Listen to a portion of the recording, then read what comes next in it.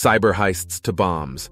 Tracing NK's crypto billions. Crypto heist of the century? In a troubling new report, UN investigators have uncovered extensive evidence that North Korea has stolen billions of dollars worth of cryptocurrencies to finance its illegal nuclear weapons program.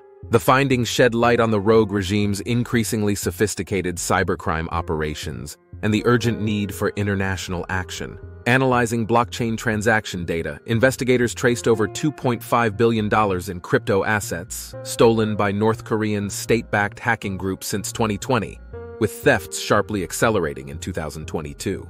Victims have ranged from major exchanges like Binance and FTX to decentralized finance protocols and individual wallets. Through social engineering tricks and technical exploits, the hackers infiltrated systems and emptied wallets of coins like Bitcoin, Ethereum, and Monero. The funds were then laundered through anonymous mixing services and exchanges not requiring know-your-customer checks before flowing back to the North. The cybercrime units involved are known to be overseen directly by North Korea's primary intelligence agency, the Reconnaissance General Bureau. Their growing technical skills pose serious risks if deployed against critical infrastructure networks worldwide.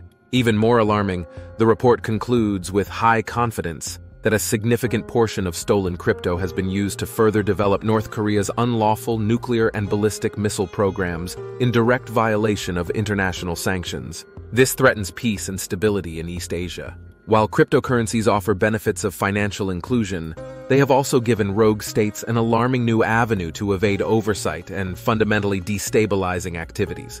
Urgent, coordinated action is needed from governments, exchanges, and the crypto community to disrupt these illicit financing flows. Increased KYC checks, blockchain analytics, cross-industry sharing of threat intelligence, and strengthened cyber defenses worldwide must become priorities. North Korea's crypto crime spree shows that when malicious actors exploit emerging technologies, the consequences can be gravely serious. Decisive collective action is now imperative to protect both financial systems and global security.